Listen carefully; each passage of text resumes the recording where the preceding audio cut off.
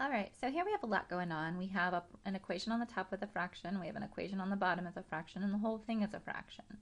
So before we can flip and do the multiply by the reciprocal, I need to get this top to be one fraction. So I need to find a common denominator. So right now, this is 1 over 1. Therefore, my common denominator would be y. We could put 1y, but it's the same thing. Now this first one was missing the y, so I'd have to multiply it by y. So 2 times y, I get 2y. The second one already had y, so I'm going to leave it by 1. I don't have to simplify it at all. So now that they both have the same common denominator, I can put it all over y, and I get 2y plus 1. On the bottom here, so now I finish the top. On the bottom here, I'm going to do the same thing. I need to find a common denominator. It would also be y.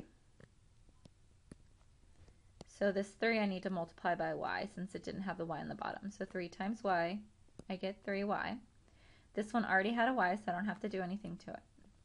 Now that they have the same common denominator, I can make one fraction. So I get 3y minus 2 all over y. Now that I have a fraction over a fraction, I can multiply by the reciprocal and solve. So I'm going to leave that first fraction the same, and I'm going to multiply and flip the second one.